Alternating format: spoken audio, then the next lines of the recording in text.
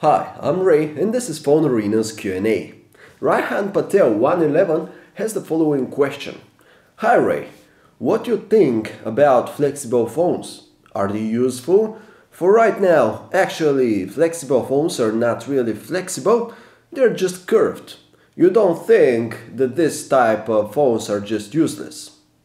Well, I have to admit that I do see this first generation of curved phones as more of a gimmick rather than something useful, especially when you think about the features that Samsung has built for the Galaxy Round.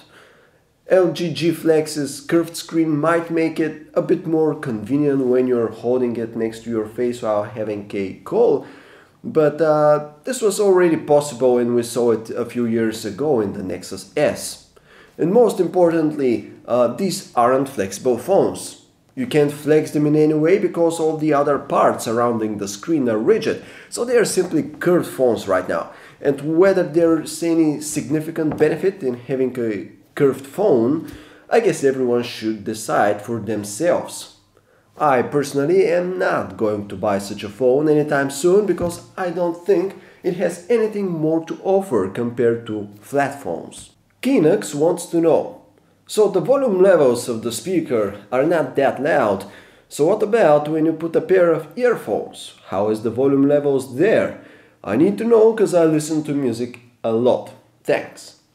And I'm not sure which phone you are referring to, probably the G2 because there was a question about it in the previous episode of the Q&A, and assuming this is the case, I would say that there's plenty of power to the G2's earphones, but then again, I can't really think of a phone that doesn't have enough power when you're listening to music with earphones. But that said, have in mind that you really shouldn't listen to very loud loudness settings with earphones because this can really damage your hearing. Skyflyer has a rather interesting question. Hey Ray, this subject has been bothering me for quite a while. As you know, Android 4.4 is rumored to have a feature that will allow it to run on lower-end devices, and that Google will be making it available for legacy devices. My question is this going to really happen? Since OEMs are responsible for their upgrades, and many smartphones are buried and stuck in old versions of Android, and it will be their interest to update such phones. Is Google going to deal with manufacturers to achieve this? Now, we still don't know exactly what Android 4.4 is going to bring to the table as far as low-end phones go and how it's all going to work, but if I have to make a guess here, I would say that most old devices, both phones and tablets, will not get an update to Android 4.4. It's not up to Google, it's up to handset manufacturers to update their phones, and most of the times they aren't doing so not because of hardware incompatibilities, but because they don't have or they don't want to spend enough resources that would allow them to quickly update their full lineups. So Android 4.4 may be better optimized in order to work well on low-end devices, but I don't think that we should read this as low-end devices of the past. Our viewer, whose name I will not pronounce because I may do it wrong, has posted the following question. Hi, Ray, I'm wondering between the Super AMOLED and LCD, like in the LG G2, which is better in sunny conditions and in night, where there is no light. Which one is good for eyes? Thanks.